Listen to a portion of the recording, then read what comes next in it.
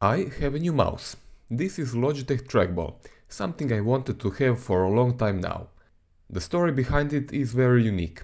Mouse stays in the same place on the table and you move the cursor with this blue ball using your thumb only. There are two main reasons to use this mouse.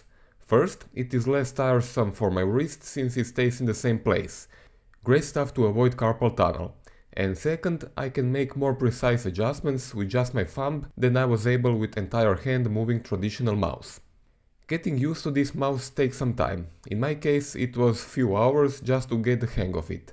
I tried moving entire mouse instinctively across the table and was really confused when using left click for holding an item on the screen while moving cursor with my thumb at the same time.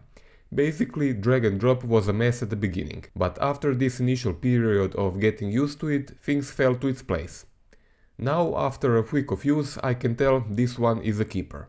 It allows me to make very precise movements in Photoshop, especially using dodge, burn or selection tools. Also, I noticed this mouse is best when used for controls that are in clusters, like all the sliders in Adobe Camera Raw or Lightroom.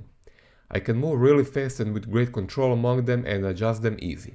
Since the mouse stays in the same place, there's actually no need to have it on the table or other flat surface. You can use it on the bed, couch or hold it on top of your head as far as I care. At first, moving cursor from one corner of the screen to another was a slow process. I had to lift my finger many times, but later I realized I can give the ball some inertia by rotating it quickly, thus moving the cursor across my entire 24-inch LCD. The size of the mouse is fine. I think I have average sized palm at 18 to 19 cm, what's around 7 inches, and the mouse is just the right size for me. It is connected to PC using small USB receiver which supports unifying function. It means all the Logitech wireless gear can communicate using only one USB receiver. The mouse is powered by a single standard AA battery and it should work around 18 months according to Logitech. There is only one real downside that I noticed so far and it concerns only some people. Logitech makes only right-hand version, so if you use the mouse with left hand, Logitech Trackball mouse is pretty much useless. That's all folks. Simple product, simple review. There's a link to Amazon below the video for you to check the price and other people's reviews.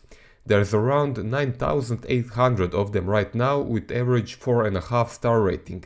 I think that speaks of itself. I think you should give this mouse a chance, you will probably love it. Also, if you're gonna buy it from Amazon, use my link since I get a small commission from every purchase, but you never pay more than otherwise. Thanks for watching.